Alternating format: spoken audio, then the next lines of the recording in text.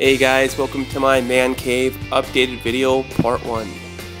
Here we are, checking out some posters on the left there from Amazing Spider-Man 2 and Dark Knight, and then my wrestling replica belts and programs up above. Programs are from WrestleMania 4, 5, and 6. The championship belt here is a WWF and WCW. WF signed by Ultimate Warrior, Hogan, Flair, and Bret Hart. The WCW one signed by Flair, Hogan, Sting, and Bret Hart. If you want to know where these frames were done, just hit me up and I'll be happy to answer any questions. Got a life-size Batman statue from the Dark Knight movie, and the life-size Gremlin, of course, with the poster next to it from Dark Knight Rises. There's my TNA Championship belt signed by the icon Sting, one of my favorite wrestlers I got to meet. Predator mask. Another wrestling belt, Intercontinental Championship belt, signed by Razor Ramon, also has himself Scott Hall, and the Honky Tonk Man.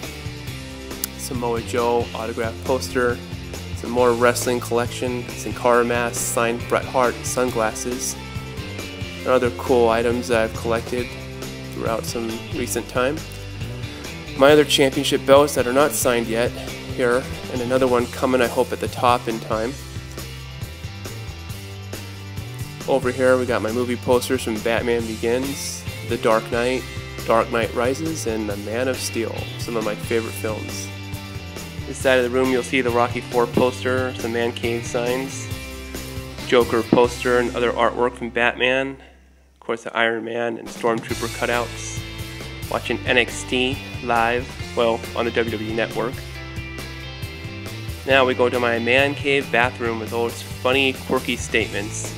I find it very relaxing. Whenever I have trouble going, I can always go easier in this room with statements like, oh poop and who cut one. Of course, we got my men's restroom sign. Also, you'll see a few other little bit of Man Cave signs coming up here. Big old clock right above it. Give you guys a better shot of the Man Cave signs I had up on this wall here. Some John Wayne statements I really like too. And that's it. Thank you so much for watching, guys. Keep an eye out for part 2.